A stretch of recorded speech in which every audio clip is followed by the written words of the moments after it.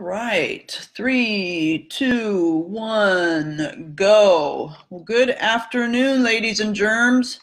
It is Friday afternoon at 4:18.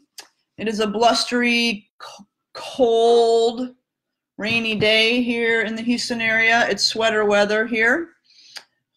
Depending on where y'all are at, we're probably either a heat wave or a cold spell, hard to say.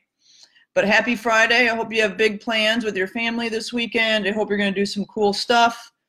Get some relaxation in, some good food, a workout, all kinds of things.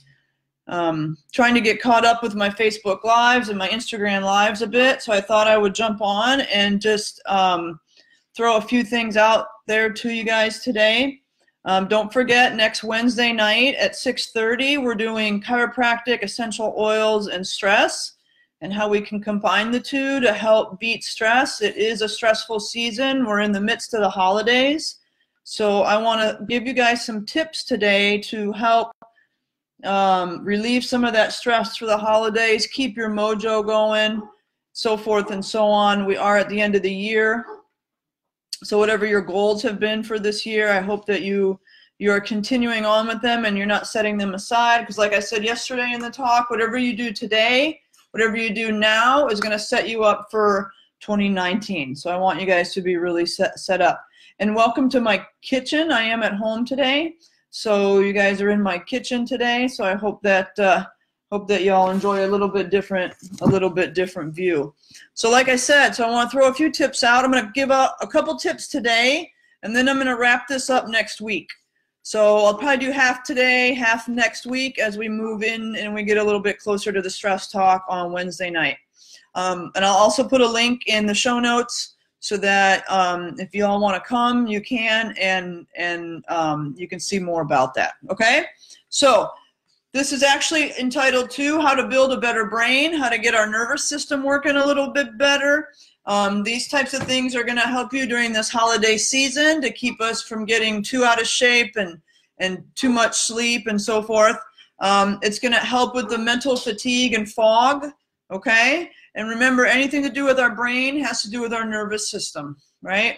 And the healthier we are, the healthier the adults are, then the healthier the kids are going to be, because they're going to see what we do and they're going to want to do that as well. And remember, we want to help a lot of kids. Let's help more kids, right? So, okay, let's do the first one.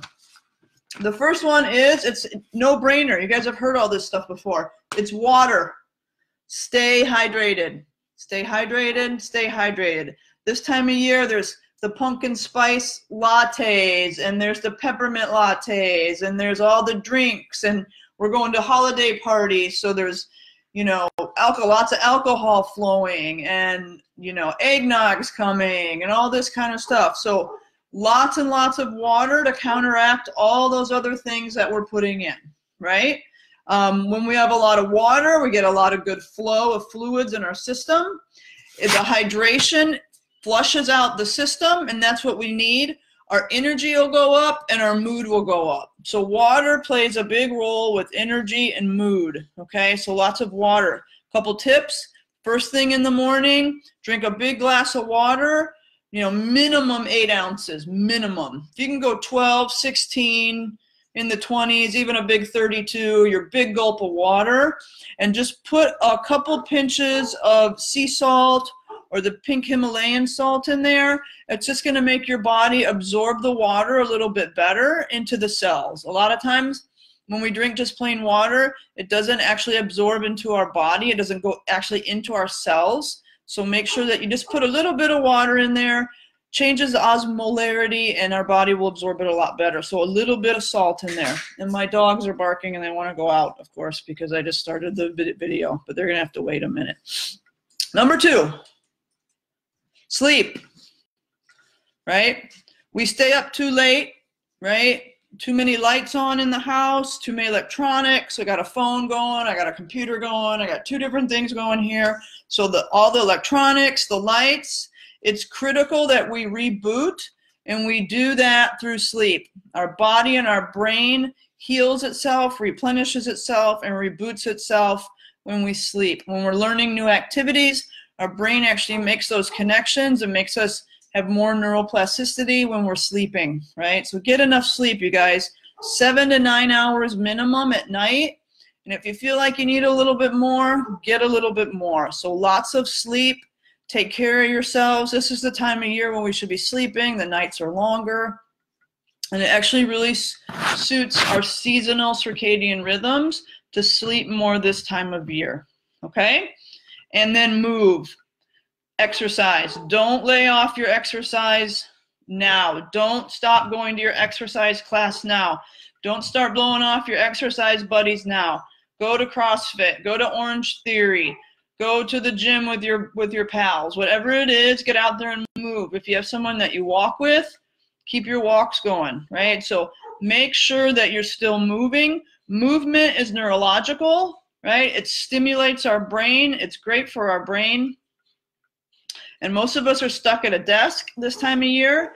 And with the holidays upon us, we're traveling. So we're in the airports, we're on the airplanes, we're sitting in our cars for a long period of time. So make sure that you're moving, stretching, and pumping that blood around. We want to be working out 3 to 4 hours a week. So 3 to 4 hours a week of movement. And you know, if you're going to a group setting, it's really good for us because that's our community, and that's what keeps us plugged in, right? So let's go over those real quick. Lots of water, adequate sleep, and we're gonna move. We're gonna keep exercising. Don't slow down or stop your training or your exercise program now because of the holidays, okay?